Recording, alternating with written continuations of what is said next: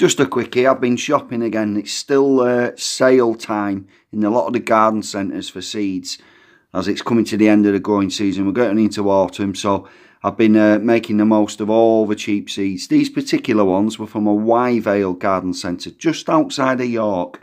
So, what have I got? Courgette, F1 Eclipse. Now all these seeds, by the way, were 50p, but these should have been £3.69. There is no way I'd pay that for £3.69. So yeah, 50p. David, I never know how to say his name, Domoni or Domini. Show me Domoni. Thyme, because I was lamenting the fact we've not really grown any thyme in our garden or allotment this year, and I normally like to dry it out and it gets used in loads of cooking at Christmas. So I'll grow this for next year, and hopefully, you know, we'll have that herb that we've missed out on this year. Some snowball turnips, big fat packet of peas. These are called Avola, and they're from the Q Urban Garden collection. Renegade F1 spinach. Let's move those. Super Marman tomatoes. We've not grown Marman for a couple of years, and they normally do well for us, and they're big, massive, fat tomatoes as well. And then, just because I always like to mix flowers in with my veg, some dwarf compact mixed nasturtium. Little random fact, nasturtium in Latin, it loosely translates as nose twister. And I'm wondering if it's that peppery taste that they have, it makes your nose twist. So that's what they're called, nasturtium, nose twisters. So I counted up all the prices on the back before. I've got just over £17 worth of seeds, and it cost me £3.50. So get yourself out to garden centres, guys, while these sales are still on. Make the most of these cheap seeds.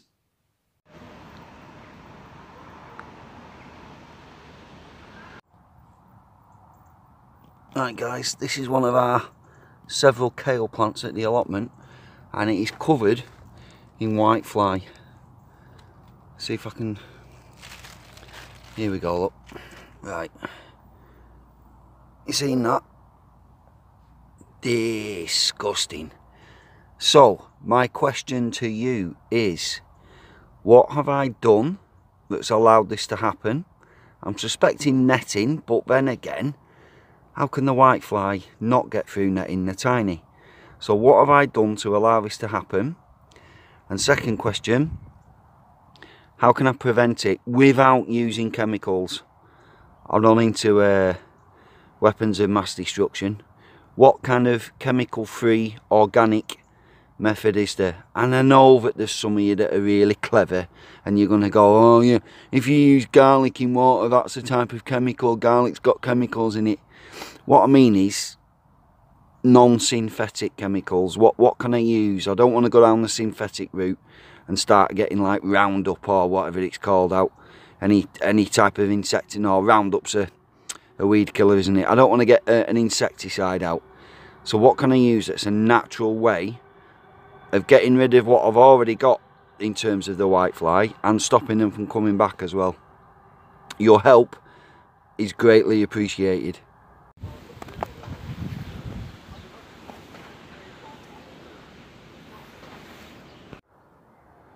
Right, so we all know as gardeners that gardening is made up of successes and failures.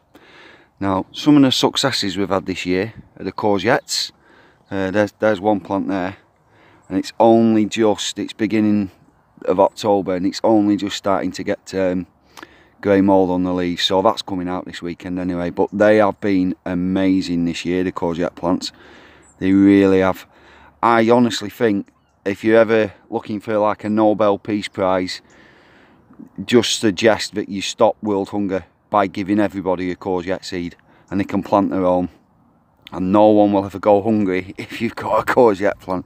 Right, so they've been a success. Right then, failure. This bed here, you can see down the end, we've got a couple of different types of lettuce, but then where that stick is, all here, we planted fennel. The bulb variety, Florence fennel, not the herb variety. So, and out of all the ones we planted, I can't remember exactly how many it was, but it would have been quite a few. This is the only one that survived. Bless it. How lonely does that look? So that's been a failure really. Carrots as well. I think we get 1 or 2 carrots that have actually grown out of the couple of 100 seeds that we planted. So what failures have you guys had in your growing exploits this year? It doesn't just have to be food crops like this Florence fennel. It could be flowers that you've tried starting from seed, and for whatever reason just they haven't seemed to work. Nothing's come through for you. But yeah, so what failures have you guys had this year?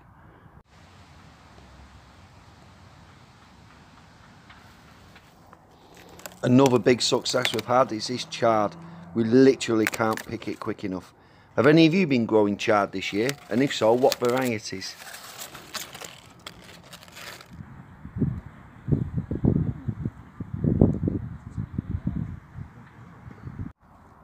So even though it's like near the start of October, I've still got some calendula going on. There's a few different things that have been going on.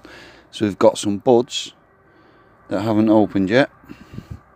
We've got flowers that have been and gone.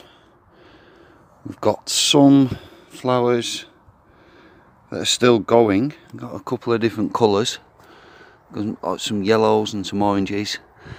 And then, if you hunt for them, we've got some that have completely gone to seed and dried out, like there. So I'm just going to have a look round. Oh, there's a little bug there. I don't know if you can see it. Oh, little bug. There you go. I'll have a hunt round and I'll collect these seeds. Make sure that they're properly dried out because it has been raining. And then I'll put them in an envelope and I'll replant these next year. Because we've got these at the allotment near the pond. Although to be honest, it's a bit of an optical illusion, that pond. It looks like grass or moss because there's that much duckweed on it. Yeah, so we've got all kinds of flowers mixed in.